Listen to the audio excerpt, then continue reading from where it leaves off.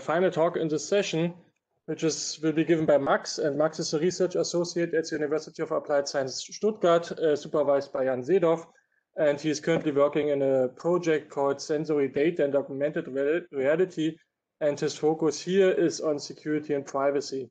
And today he will talk about experience with benchmarking advanced cryptography in RIOT. So the floor is yours, Max. Hi. Is the sound okay? Sound is okay. Okay.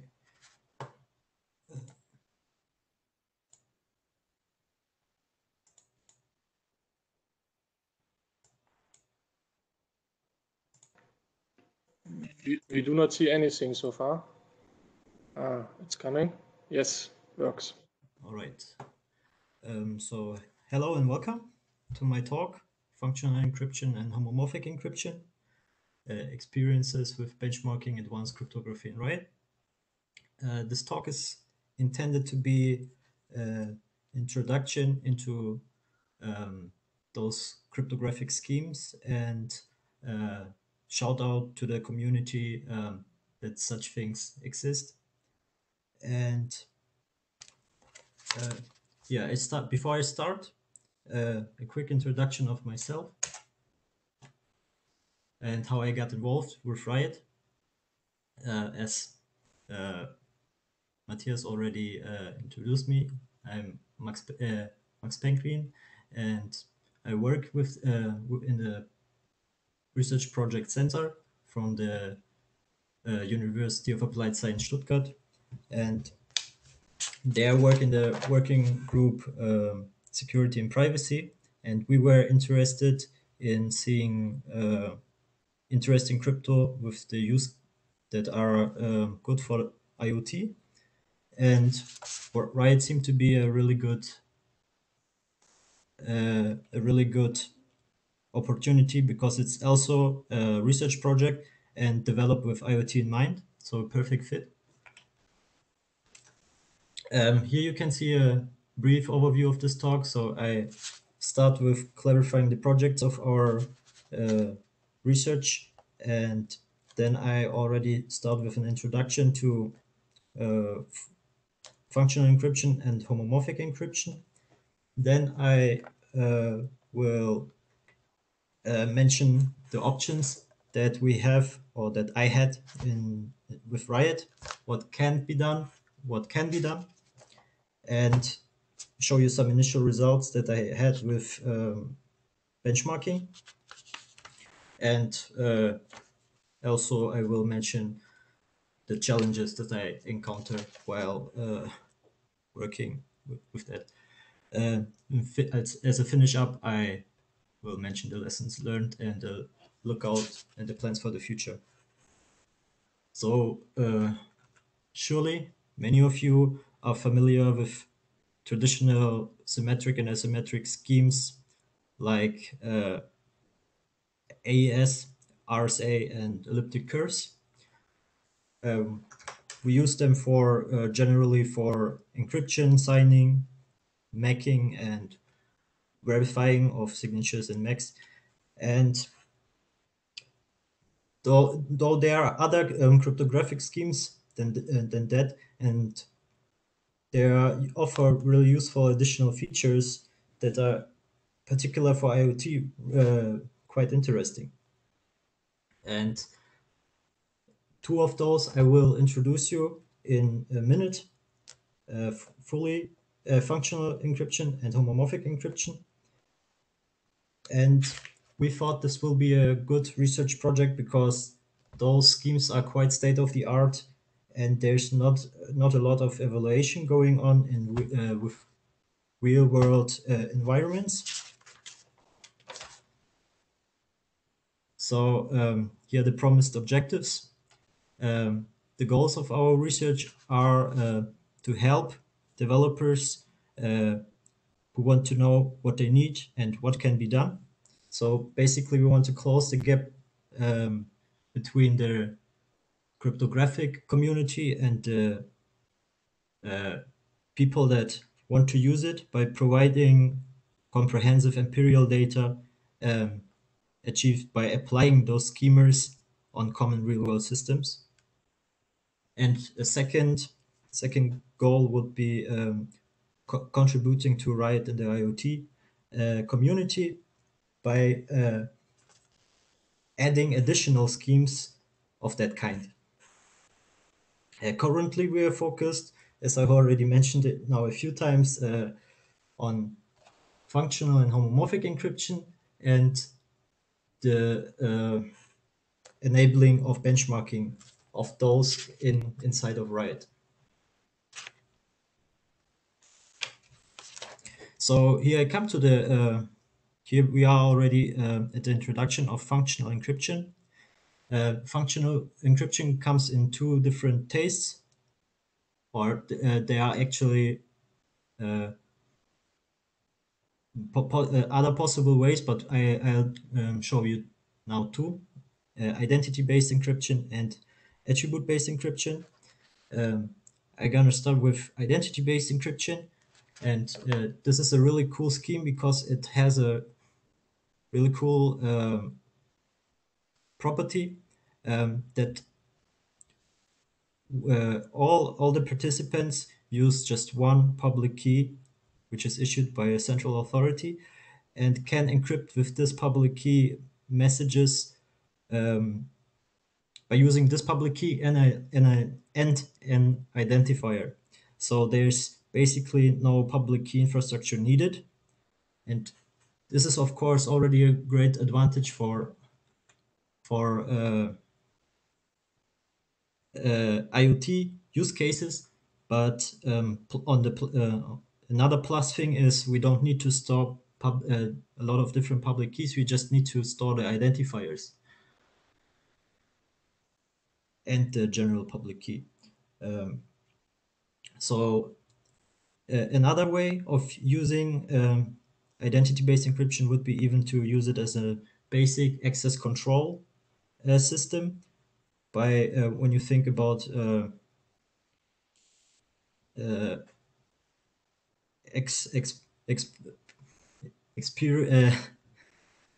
keys that can expire, and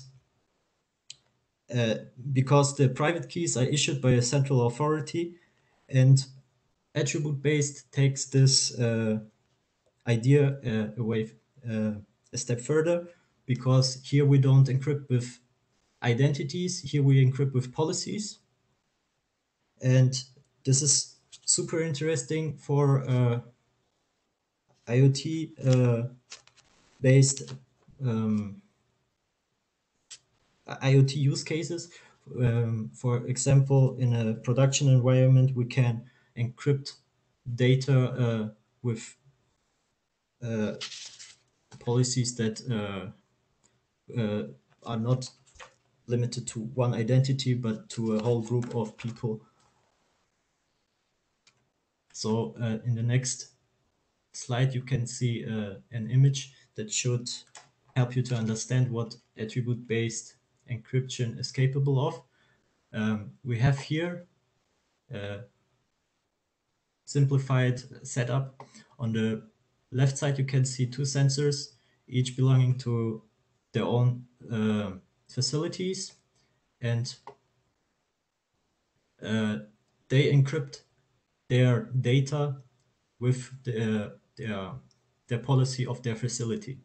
They're hooked up to a server, which could be a gateway or a logging server, really doesn't matter so much.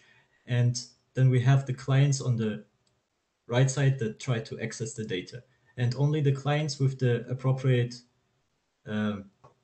policy permission can access the data. And it's also possible to have to mix policies. And like we see this one client here, this building manager, he has the opportunity to get all the data which is in this network of both facilities. So next we come already to homomorphic encryption. Homomorphic encryption is a really cool scheme as well, because it allows us to use arithmetic operations on the ciphertext. But we need to differentiate here with fully homomorphic encryption and partially homomorphic encryption. Fully homomorphic encryption means that we can basically execute any operation and unlimited times, but it is quite intense in its computational expense requirements. And partially homomorphic encryption is a bit cheaper in that sense, but it has the limits of being bounded to a number of repetitions of some operations, or limited to just a few operations.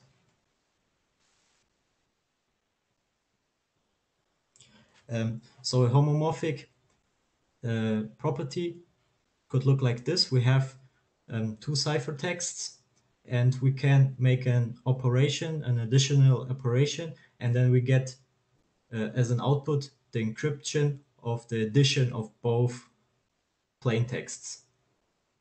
Same thing could work with multiplication, and the use cases are quite interesting here as well. We could compute a sum by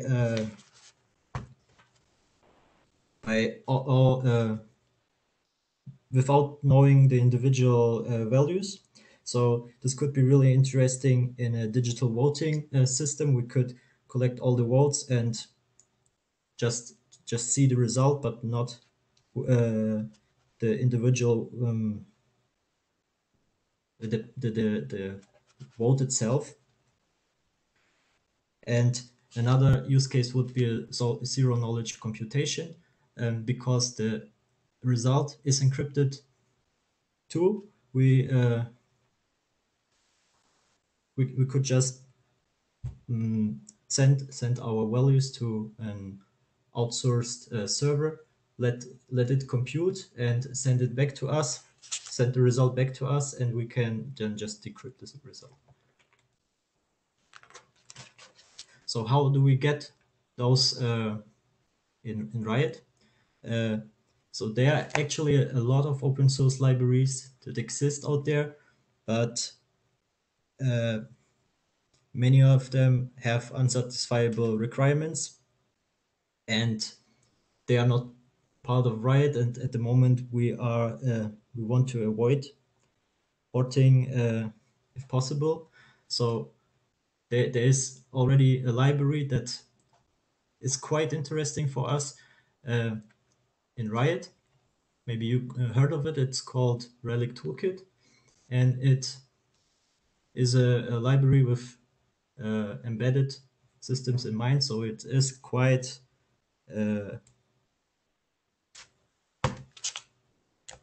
has satisfiable requirements and supports, like already mentioned, schemes that are interesting for us, like a few homomorphic encryption schemes, and there's even an identity-based key agreement.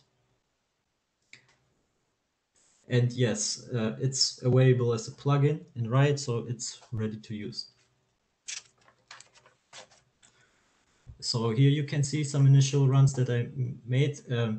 Please keep in mind, I run that natively on my laptop. And as you can see from the standard derivation, it's not super representable, but still you can make some assumptions about the runtime of functional and homomorphic encryption, like they're almost or quite clear magnitude bigger than classical encryption like RSR, which is in terms of embedded systems already quite expensive. So of course there were and there are still challenges with benchmarking. There's a big pity because Relic actually has a benchmark built in, but this is not functional in the port to Riot. And I'm not a developer of myself, so porting it on my own would be not really feasible, I think, at least at the moment.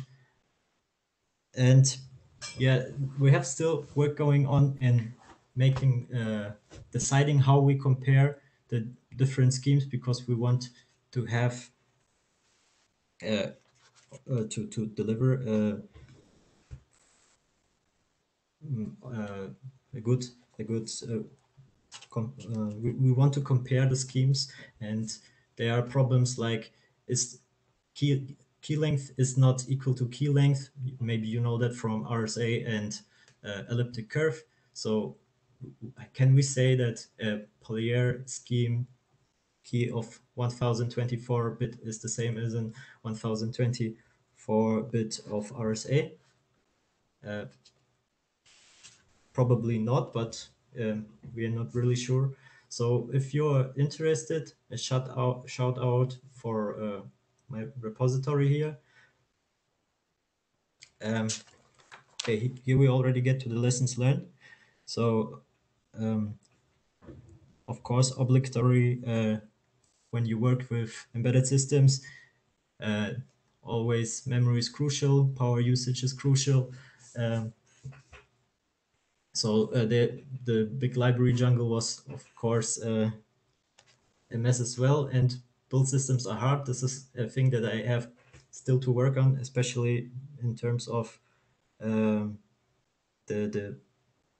I encountered this with trying to port the benchmark of Relic.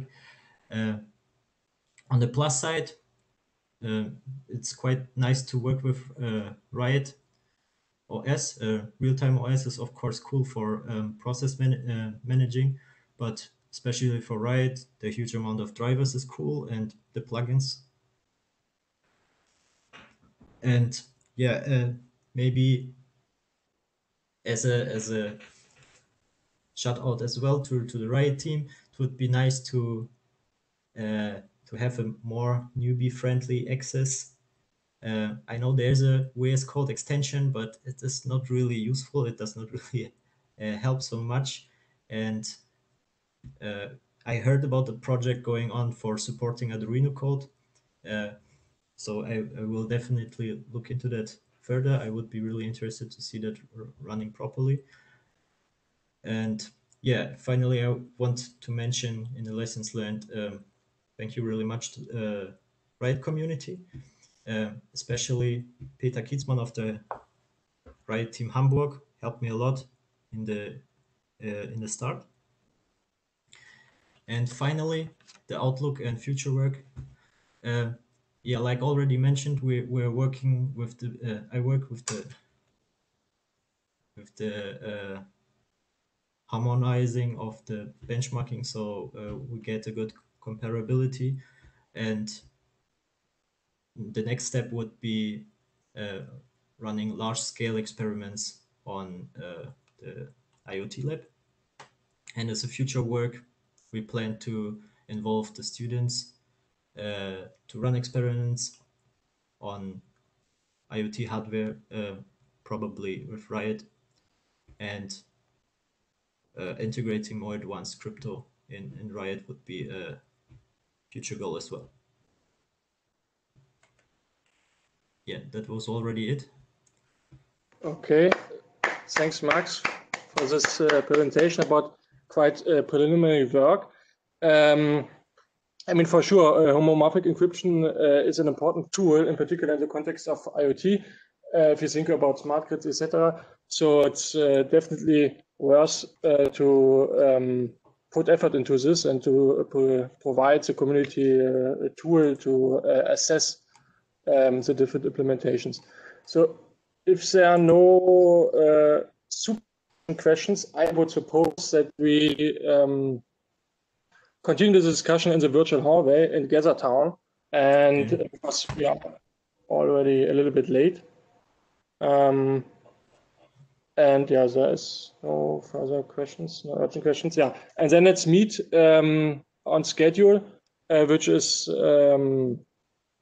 let me see, in 25 minutes on the session on IoT networking. So 3 p.m. UTC time or 5 p.m. European time meets back here in WebEx. And otherwise, enjoy your coffee break in Gather.